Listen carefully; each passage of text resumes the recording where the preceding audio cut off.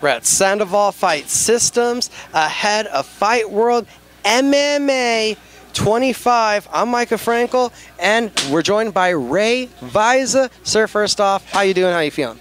I'm doing good, man. Thank you for having me. You're always here to get us exposed, you know, and we thank you for that. Doing good, you know. Fight camp's been good, and just ready to go and compete next Saturday. Going to be taking on Armando Valdez from Briggs MMA. How do you size him up as an opponent? I know the kid is real tough. I'm not going to take that away from him. He's really, really tough. And, you know, I want to personally thank him for taking this fight because, you know, it's been hard to get me a fight. So thank you, Armando, for taking the fight. So, yeah, it's going to be a good fight for sure. As you're getting up there, gaining the experience, getting the resume together, it seems like it's a bit harder to find you fights. How much do you almost find that as a badge of honor that through the amateur scene, guys are recognizing this is a tough one to take on? Well, it's good to have that, you know, because, you know, it's kind of good, but then it's kind of bad, you know, because when I get to the pros, you know, I'm going to have a target on my back because they're going to be like, hey, you know, this guy's coming in good, you know, coming in good into the pro ranks. So yeah, you know, it's an honor to have that, you know, and I can't have that badge of honor without my coach, you know, Freddy, you know, because he's the one that got me to be where I'm at today. As you're progressing and developing, and we've seen you really ratcheting things up here over the last year, couple fights, several grappling turns. What do you felt have been some of these most valuable lessons that you could share that you've learned, as it seems like you're really turning things up in your career here? Just never look back, you know, never look back, no matter if you win or you lose, you know. If you lose, you never lose. When you lose, you learn. That's what you do, you learn. And you learn for next time when it happens, you know, is that going to happen again or is it not going to happen, you know. Yeah, like I said, just don't turn back. Just keep moving forward and just keep reaching for the stars, you know.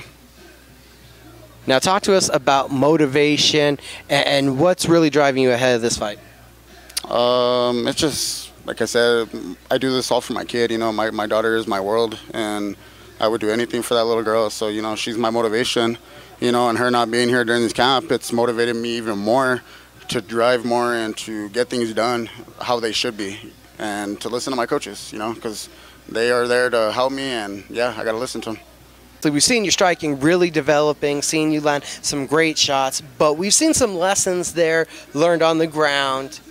So what has to come together for Ray to be fully there on fight night and have the performance you want to?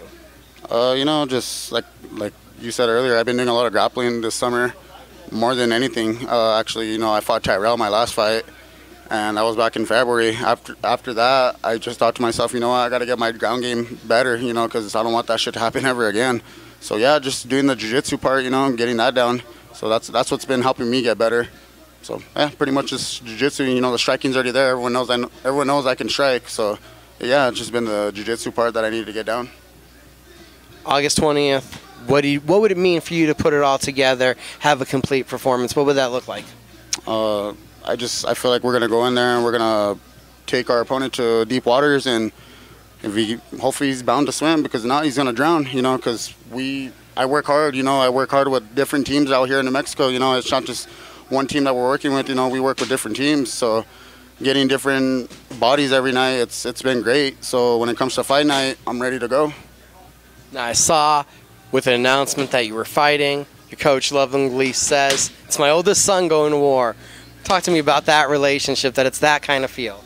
Yeah, me and Freddy go way back. Freddy's honestly known me since I was like in diapers, honestly. He's pretty much I got my dad, you know, everyone knows my dad, but yeah, he is like a father figure to me, you know. He's always been there for me, and he's gone out of his way to get me fights that I wanted. Not that I wanted, but he's gotten me fights, you know what I mean? Like, I wanted a fight, he got me a fight. And, you know, if I needed something, he's been there for me, you know, and cuts my hair. He cuts all of our hairs, actually, so it's good, you know, and it's good to have him in my corner. I wouldn't want anybody else in my corner except for Freddy. And do you feel right now this is the point where you're becoming that level where you want to be turning professional, where your skills are getting to that point? Yeah, absolutely, yeah. Like I said, this happened about a year ago, is whenever I started my journey back in this game. And ever since I came here, it's been nothing but positivity. And yeah, I'm leaning towards going to pro. You know, hopefully I'll fulfill that dreams next year at the beginning of the year. So, and you know, thanks to Freddy for helping me out. Not only Freddy, Coach Terrace. I mean, I don't want to single anybody out, but everyone that's been helping me out, I really appreciate you, because y'all are getting me ready to go into that next level. And I do feel like I'm ready for that next level. Cool. Look forward to seeing you in action. Fight World MMA 25. All right. Thank y'all. Make sure you get tickets. Use promo code Ray Vaiza. And yeah, see y'all there. It's going to be pure violence.